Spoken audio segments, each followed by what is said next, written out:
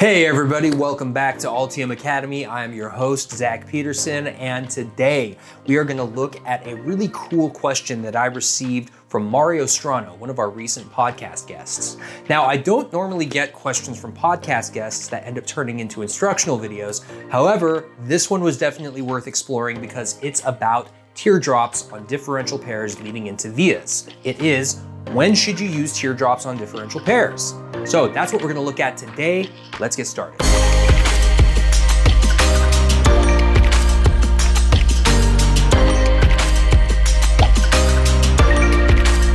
So there's a couple typical cases where we need to start worrying about teardrops placed on pads leading into differential vias. So normally, when we're dealing with high reliability products, such as a product that goes to class 3, we'll have the via diameter here, and then we'll have the pad, which will be, let's say, D sub P.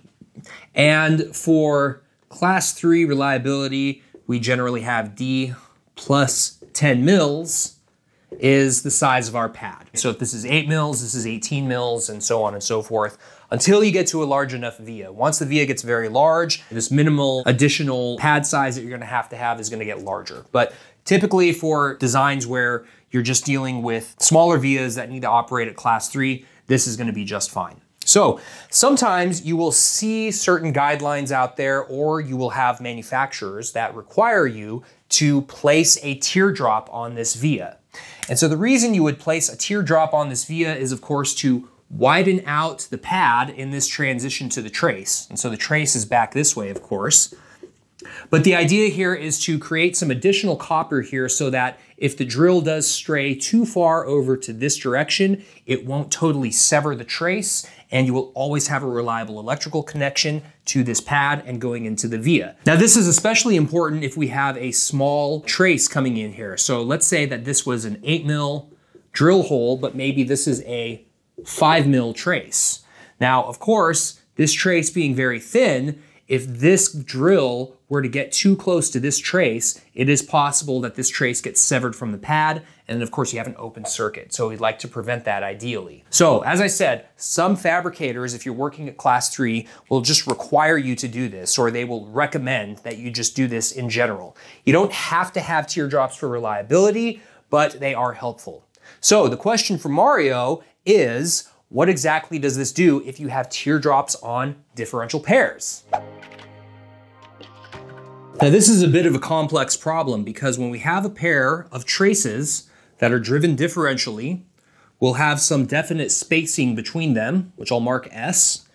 We generally have them as the same width, so this is W and this is W. And then they may be leading into a via pair that looks something like this. So what's going to happen here in terms of impedance if I were to add in some teardrop on these traces? What's going to happen is I'd have some additional copper that expands the width of this trace coming into the via hole. So remember, the characteristic impedance Z sub C, or Z sub 0 in this case, is related to the width of this trace, and the width is determined by the height above the substrate. As we then widen the trace in this region, well, if we have this width going up, then that means my characteristic impedance starts to go down. Characteristic impedance starts to get smaller in this region. Now here, if we have two of these vias driven differentially, and they both have teardrops on them, well, then what happens? Well, now here, you have a reduced distance. So now the spacing between them is getting smaller, in addition to the width of this trace getting larger. So when the width, W, goes up and the spacing between them goes down, the odd mode impedance also starts to decrease.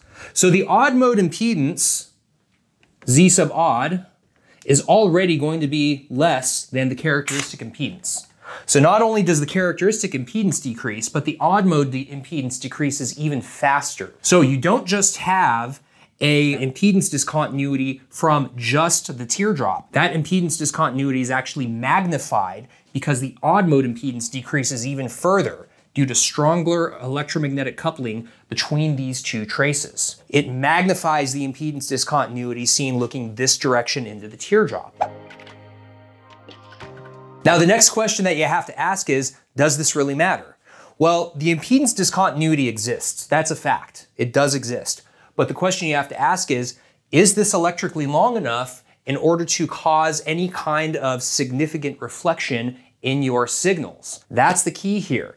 Because if this teardrop is actually made very long, it has an easier time of creating reflections at lower frequencies. So if this teardrop is actually shorter, it's going to appear to be electrically shorter, and you would then suppress reflections up to higher frequencies. When you're calculating the impedance of a pair of differential vias, as well as the impedance discontinuity created by these teardrops, then you have to use a bit more of a complex model in order to get that impedance, and then ensure that you aren't degrading the signal quality by placing these teardrops here. Differential impedance models are a bit difficult. There aren't really any good analytical ones that you can just plug in some numbers into and then get some values. And that's especially true when you have these tapers here on these traces. So the other thing about these tapers is these are essentially like an RF taper. So if you're familiar with radio frequency design, tapers are designed to provide impedance matching between a high impedance interconnect or section of an interconnect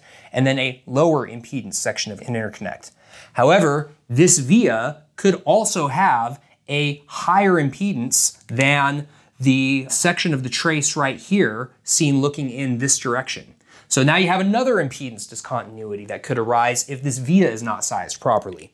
So there's a lot of different parameters here at play, and because there are so many parameters at play that determine the S parameters and the potential for reflections looking into this pair of vias, it's best to use a simulation program to try and figure out what is the optimal size and spacing for these vias, whether we need the presence of any stitching vias around the sides, and what should be the taper length or the taper width or rate coming into these differential vias in order to ensure that we suppress any reflections and maintain a consistent target impedance throughout this entire interconnect.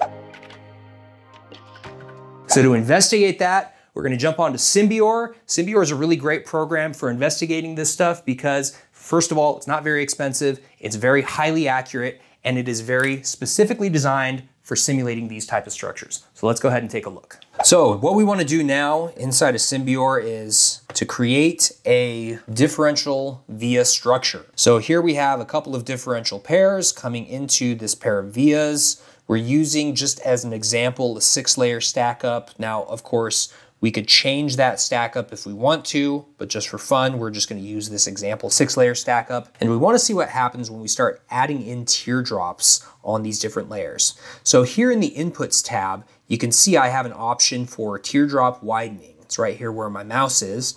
And what I can do is if I start adding this in, we'll start to see how the teardrops increase in size. This is on the top layer, and then I can also do this on the bottom layer. So look at the graph on the right and see how it changes. So just as an example on this bottom layer, what happens if I were to say take all of this off?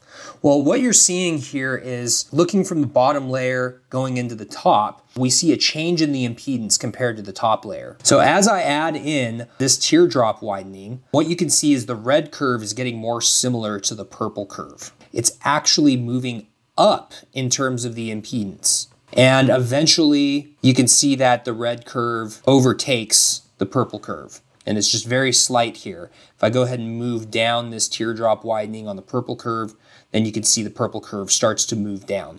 Adding in these teardrops is actually affecting the impedance seen looking from the bottom up to the top side. Now, the important point to note here is what? Well, first, what you can see is that the effect is really prominent at very high frequencies. And so that's really what's important here, is that these teardrops are actually very short. They're electrically short, and they're not really extending out very far onto the trace. So if you make these teardrops shorter, you're not going to start noticing the impedance deviation until very high frequencies, and that's what's very important here. Of course, the pad stack for these individual vias, that matters as well, as well as the anti-pad. So if you were to start applying teardrops here, you could actually compensate for those teardrops by adjusting the via size, the via pad size, as well as the size and shape of this anti-pad region in these plane layers. So you've got multiple parameters that you could use to compensate for that impedance deviation in those teardrops. So make sure that you keep that in mind if you're going to start playing with a tool like this. Just because you change one of these parameters doesn't mean that you can't fix it with one of these other parameters. We've got a great article in the description that outlines a bit more about the function of teardrops as tapers, so I encourage you to go read that to learn a bit more about what happens at radio frequencies when you're working with teardrops on a trace, and then to learn more also about how to use teardrops on differential pairs. That's all we got for today. Make sure to hit that subscribe button, hit that like button. You can keep up with all of our upcoming videos and the podcast. And then last but not least, don't forget to call your fabricator, folks.